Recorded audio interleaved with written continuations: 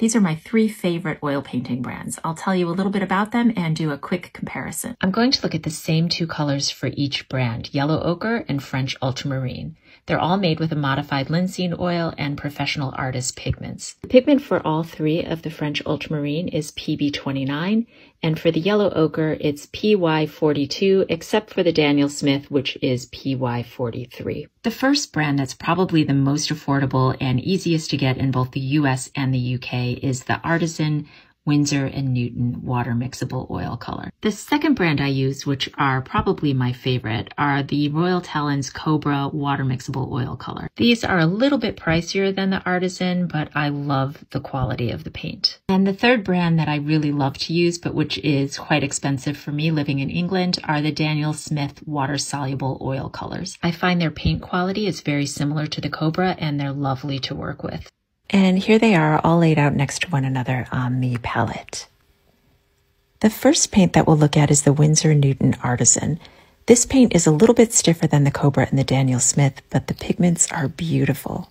They seem to have improved in recent years as well. I remember them being much thicker than they are now. The second brand are the Cobra oils made by Royal Talens. These are the ones I currently use the most. They're great for alla prima because if you notice, the brush strokes are a bit more pronounced on these. And finally, the Daniel Smith. These are very creamy, almost too creamy sometimes. If you're looking to put down thick paint, these might not be the best choice for you. And here we'll mix the 2 colors together for each brand. Even though this paint is a bit stiffer than the other 2, it mixes nicely, and I didn't need to add any medium or oil with this. The Cobra also mixes really nicely together. And again, I like the fact that when I lay the paint down, I can see the brush strokes. The Daniel Smith, by comparison, is very wet. Interestingly, however, I can still see a great variety in the brush strokes when I put it on the canvas. And here they all are side by side. You can see the differences in brush strokes a little bit better when you get close up.